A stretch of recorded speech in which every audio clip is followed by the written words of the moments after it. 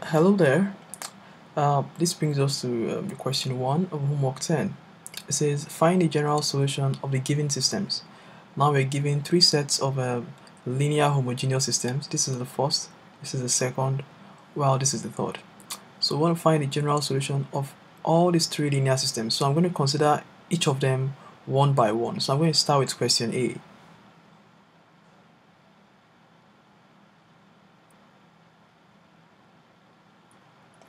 Now this is question A, and then question A says find the general solution of the linear system that has actually been written in matrix form for you.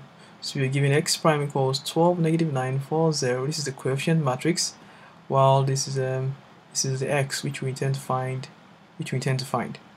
So how then do you find, or how do you start? So normally I usually encourage people to follow this whole procedure, because there's a procedure in trying to find the general solution of the given system. And the first thing you want to do is, when you compare the linear homogeneous system with x prime equals ax, now you would observe that the coefficient matrix we have here is going to be A. So the first thing is you should identify A. So my A is 12, negative 9, 4, and 0. This is my A. Now the second step you want to do is you want to find the eigenvalues. We've already gone through steps like this before, so we're going to kind of summarize the whole things we've been going through so far in past videos. The first thing, you find the coefficient matrix, which is A, and the next thing is you find the eigenvalues of A. So finding the eigenvalues of A, that is, you want to solve the characteristic equation of A, and that amounts to solving. So the next one says solve A minus lambda I equals, so you want to solve equals 0. This is what we want to solve. So we want to find the eigenvalues. Then solving the eigenvalues amounts to solving the characteristic equation. And then solving this, that is A minus lambda I, that is the determinant of this matrix. So A minus lambda I is simply the determinant of the matrix formed after you have deducted lambda from all the diagonal entries of the original matrix A. So that gives us 12 minus lambda. So you have negative 9, you have 4, you have 0 minus lambda, which is negative lambda, and that equals 0. Then when you find the determinant of this matrix, so this implies that lambda squared minus 12 lambda plus 36 equals 0. That's what it implies. Now when we solve this equation, we're going to have lambda minus 6 squared equals 0, and that gives us lambda equals 6, but the multiplicity is 2.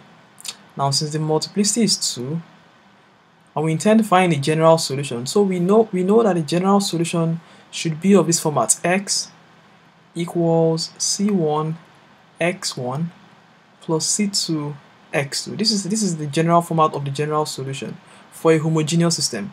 So but then this time around, since we are having we have repeated eigenvalue, so we could expect that either the eigenvalue we get has distinct eigenvectors, that is 2 distinct eigenvectors that correspond to the eigenvalue, or for the other case we could either have x1 to be k1 e to the power lambda 1t, and then x2, our x is going to be k1t e to the power lambda 1t plus k2 e to the power lambda 1t. So we've already gone through the past videos on how all these things are being derived.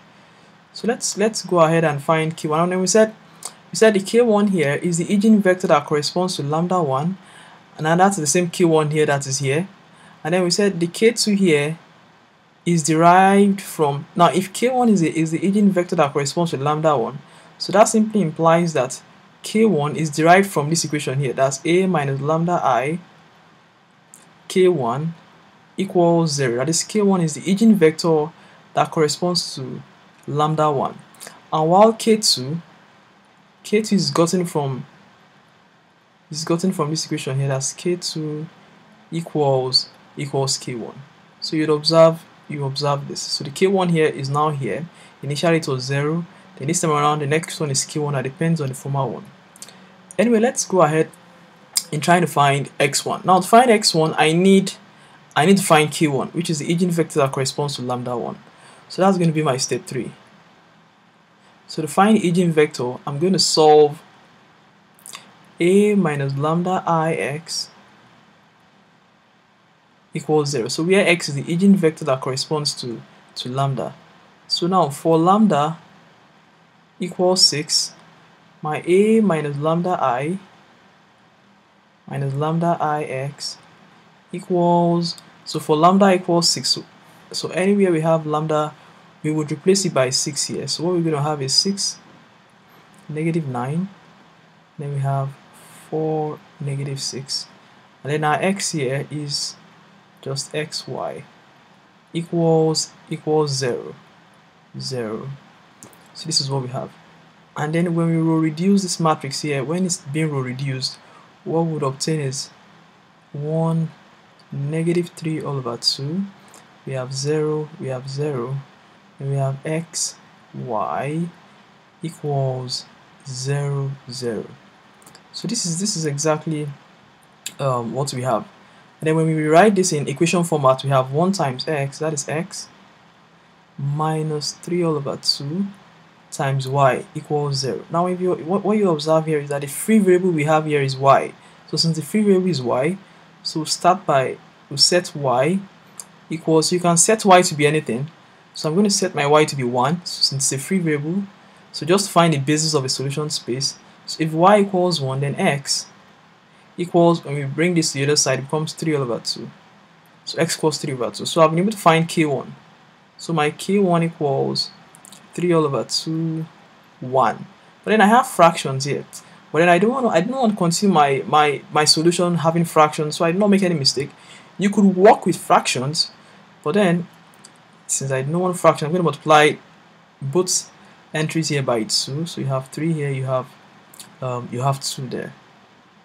So and then the reason why we did that is because if this is a solution, and even a multiple of that is also going to be, if this belongs to the eigenspace, then all multiples of this is also going to be in the eigenspace. So definitely this is going to be an eigenvector that also corresponds to lambda equals 6.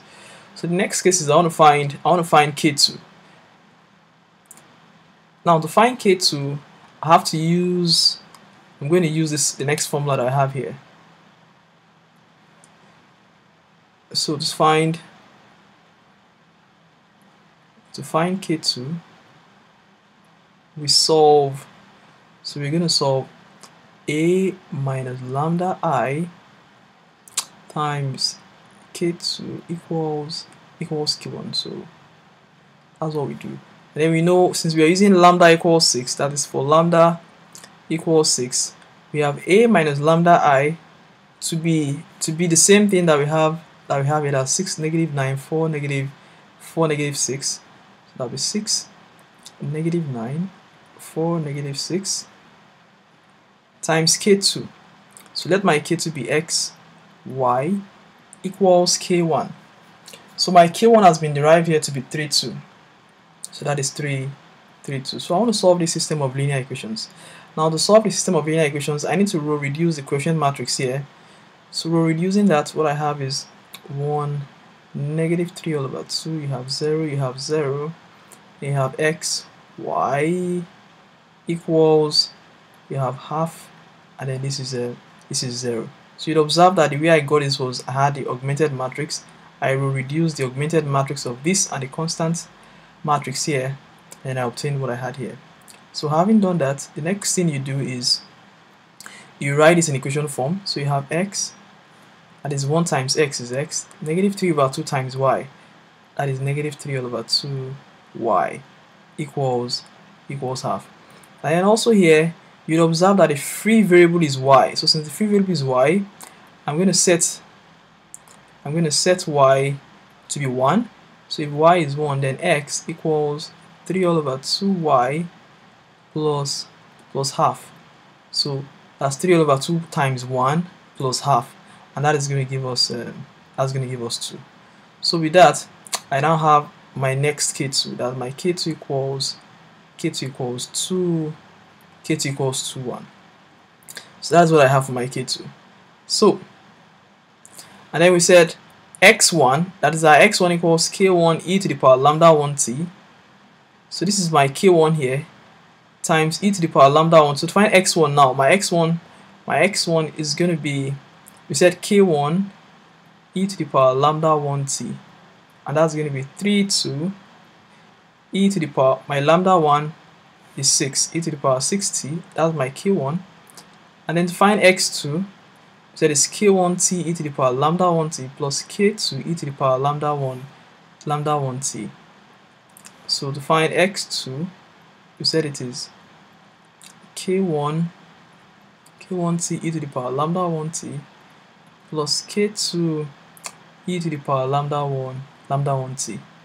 And then our k1 that we obtained above is still 32 times t e to the power. So the lambda we are still using is 6.